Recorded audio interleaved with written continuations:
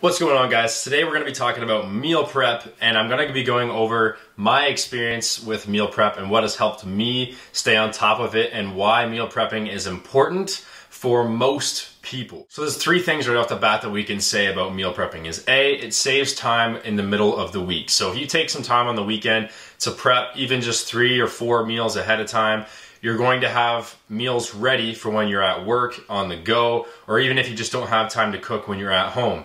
And it reduces stress is the second thing of figuring out what you're going to have. So take some time on the weekend, not only just to prep it, but like figure out what you want to have and what you actually want to prep.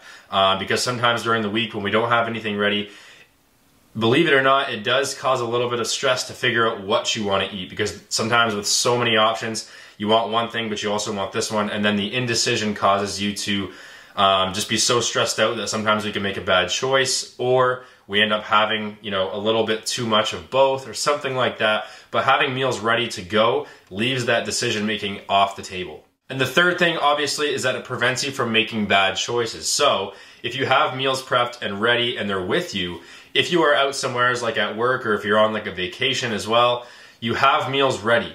If there comes a time where you're hungry or you're out somewhere and you feel like you would have to eat out otherwise if you didn't have the meals, that is going to help you greatly. If you don't have meals ready, you're going to make a bad decision. You're going to be very impulsive with what you choose. And those impulsive choices always lead to something bad, or even if it's healthy and it's at a restaurant, we don't always know what's in it or what they cooked with. So we don't really know the exact calories. A lot of the fast food chains now provide you with the calories, but even still, if you're eating out at a pub, you really are never going to know what's in the food for calories and fat, carbs, and all that kind of thing. So it's just better to have your meals ready so those impulsive choices don't ruin your diet. So with meal prepping, it comes down to planning. So we have to plan it out before we start actually prepping any food, because you want to know what meals you actually need to prep. So is it breakfast you need to cook? Is it lunch? Is it your supper? Or is it just snacks that you need to have ready to go when you're at work?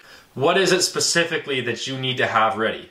Another important thing to look at is, do you have access to a microwave? So if your meals that you're preparing are meals that you normally would eat hot and you have to heat it up, if you don't have access to anything like that, it's not really going to work and it's not going to taste that great. So if you don't have access to a microwave or somewhere where you can heat up your food, plan things that are cold that you can eat as it is, like wraps, sandwiches, salads, yogurt bowls, things like that. They're going to be easy to just grab and eat without having to warm it up.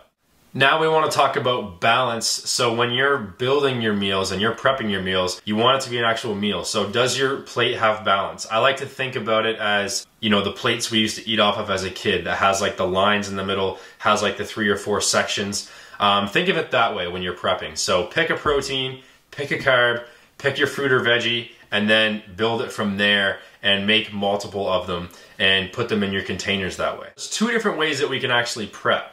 We can actually prep individual meals, so creating meal 1, meal 2 in individual containers, or you can do what my favorite way is to do this, is prep in large bulk and then put the meals together as you go through your week.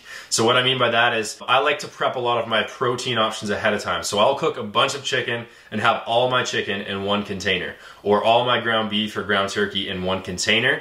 And that way, during the week, I can mix and match the food. So if I prepped a whole bunch of rice and I prepped a whole bunch of, pasta noodles, and I prepped chicken and prepped ground beef, I can mix and match those throughout the week.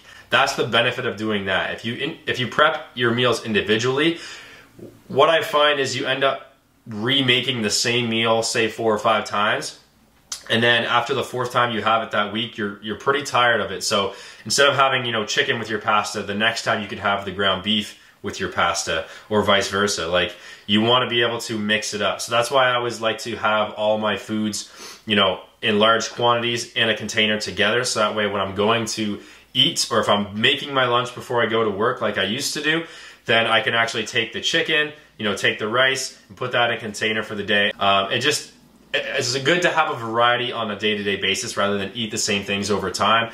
Because when you eat the same thing over time, you get tired of it and it's going to make you not want to diet anymore. But if you have variety and you get sort of creative with what your options are each day, it's going to help you feel like, you know, you're a little bit more free and you're not so restrictive. One thing I recommend too with flavor is with the list of sauces that I have given you, so all of those low calorie options, have a few of those picked out and you can put them on your meals. If you plan on eating the meals, you know, a few days later, I wouldn't necessarily put the sauce on right away. Obviously, I mean, it kind of makes sense. The sauce makes your food soggy.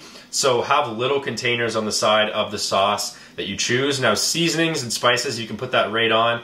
But I find with sauces, have smaller containers off to the side and bring that with you. That way it doesn't make your meals so soggy and kind of gross. And along with this video, I'm going to give you 2 meal prep recipe ideas. Now, me personally, I'm not fancy at all, and I feel like maybe you guys know that by now. I'm very basic with my eating. Like, I'm not very conventional. I'm trying to actually get away from, you know, the typical what we consider breakfast items and supper items. You know, I think we just need to get away with that and look at it more as, what does my body need right now? What am I lacking?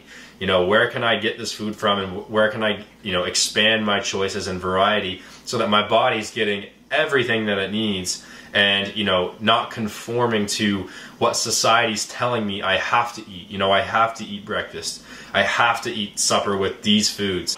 When it comes to cooking fancy recipes, that's not my jive. I'm more of just like, well, I want chicken. Well, I know I need some carbs and I need some fats. So, and I don't even really care what it is. And that's the beauty of it all. It's like, if you kind of get rid of that mindset, you feel a lot more free as to what you can have. So you're allowed to mix odd foods together.